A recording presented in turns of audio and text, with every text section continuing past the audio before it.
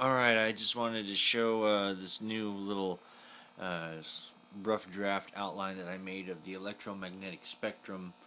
I wanted to show um, that instead of representing the frequencies of the colors like this in these examples of the electromagnetic spectrum, like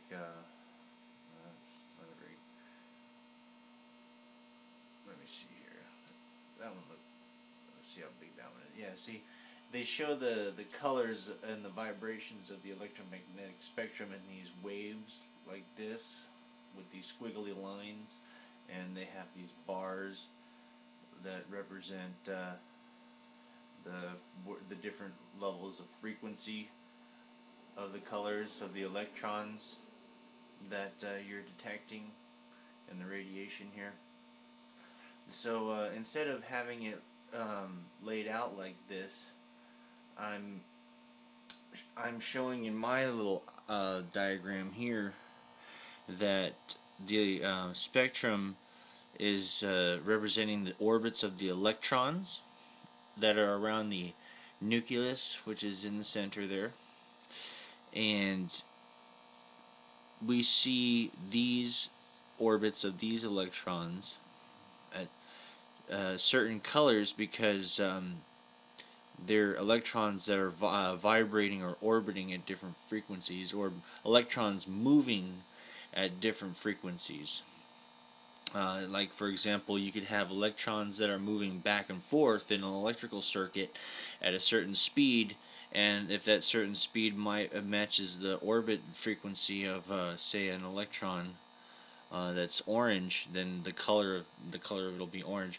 It's kind of difficult to understand because you have to understand particle physics and how this works. But these electrons are all orbiting at the speed of light, and the farther away they get from the nucleus, they orbit at slower not slower. They all orbit at the same speed, but they do a smaller number of orbits around the nucleus compared to, say, something that is blue. That will go around a certain number of times faster than, say, something that is red.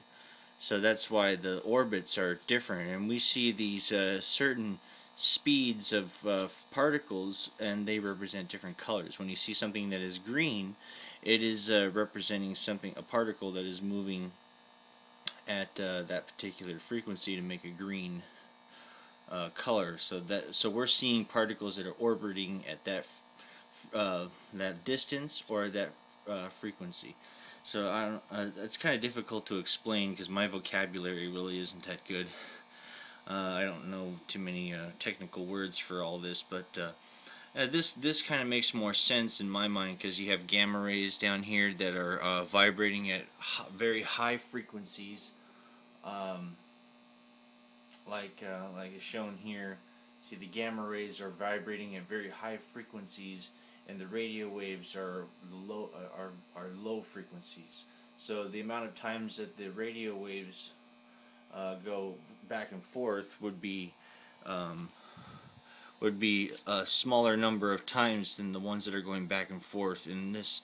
See, going in a circle, it's going back and forth. It's going this direction, then that direction, then this direction, and then that direction. So it's an alternating path that it's taking, and that's what it is. These ones are vibrating faster because they're at smaller orbits, and these ones are vibrating slower because they're at larger orbits. But they're all going at the same speed, though. They're all going at the speed of light, but just the number of orbits they take is smaller the farther away you go out in the spectrum. So, okay, I'm going to stop there so I don't make this overcomplicated and start confusing myself. But yeah, I'm just going to fill in the frequencies and try to fill in the colors. And there should be more higher frequencies above gamma rays, and there should be other lower frequencies besides radio waves. But I guess we just haven't discovered them yet. But there should be more. I doubt there's a limit to these.